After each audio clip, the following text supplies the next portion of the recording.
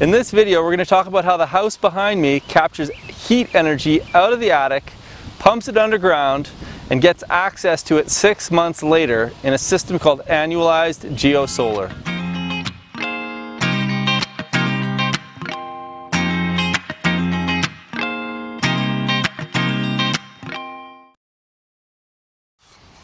Today I'm at a client's property just north of Calgary, and I'm going to show you one of the most exciting projects that we got to work on last year.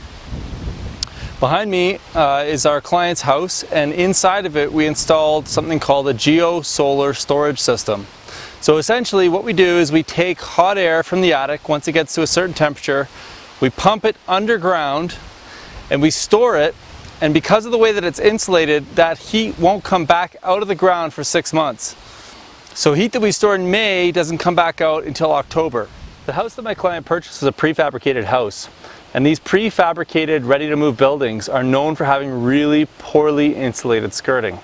So one of the design criteria that we had to accomplish was ensuring that we had a really solid insulative skirting package.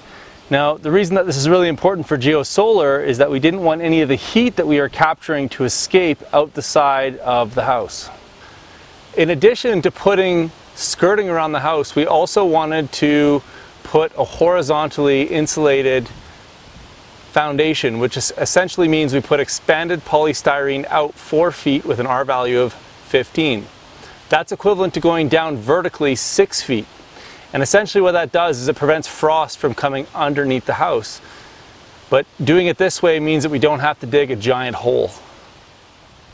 I'm sitting next to the pressure release valve that we've installed into the skirting so that when the Geosolar system is running, air can escape from underneath the crawl space through this little vent here.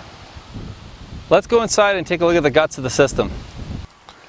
Just underneath the house right now, and behind me we have the control panel, which is what senses the temperature up in the attic and tells the fan to turn on or off. And behind that we have the fan, and the fan is the extraction unit that pulls the hot air out of the attic and pushes it underground. So underneath me is the annualized Geosolar system. It is basically an insulative cap, and underneath that cap we have the inlet manifold, which receives all the hot air, the conveyance pipes, which go from the inlet to the outlet, and then the exhaust, which comes out of the outlet and exhausts into the space that I'm in right now, which is actually very warm.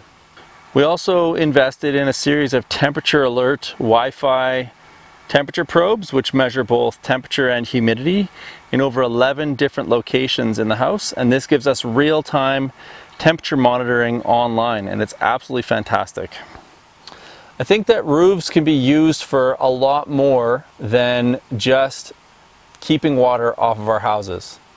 I think we can use them for rainwater harvesting, solar photovoltaic and solar thermal collection, as well as we can use the attics, which are basically just giant solar air collectors, and we can move that solar air into all sorts of unique places and in unique ways to store that energy for our heating season. Thanks for watching.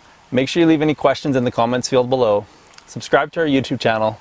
And if you're interested in finding out if you can put one of these annualized Geosolar systems into one of your buildings or homes, get in touch with us at vergepermaculture.ca.